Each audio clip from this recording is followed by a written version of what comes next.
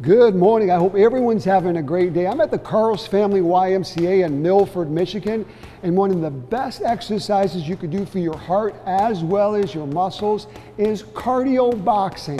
And if you don't believe me, you could actually ask former WIBA lightweight champion Carol Rowe. Well, the great thing about hitting the bag, it works your entire core, it works your entire body, and it has the conditioning element as well. There's so much cardio involved. It's really neat you get the kind of aerobic and anaerobic aspects. You're gonna build muscle because of the resistance from the bag, but you're gonna build the cardio because it's a non-stop workout. The great thing about the bag is it gives you a lot of confidence. I really encourage women especially to hit the bag.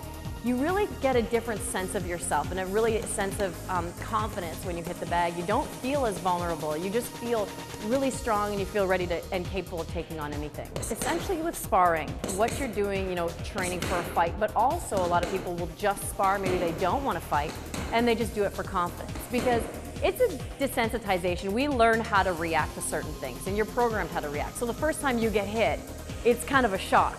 But you train yourself not to react. I have a 1-year-old, so when she falls on her butt and she looks at me waiting for me to react, I just look at her like, you're good, get up. So she doesn't react. You kind of do the same thing with yourself when you spar. You learn how to take a punch, you learn how to not react. And fighting is all about poker face.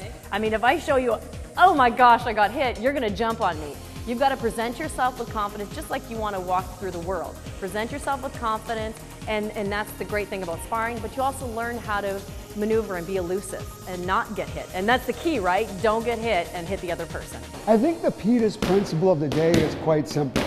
Think out of the box. Do something you've never tried before because you just may enjoy it. Until next week, I'm Peter Nielsen with Peter's Principles.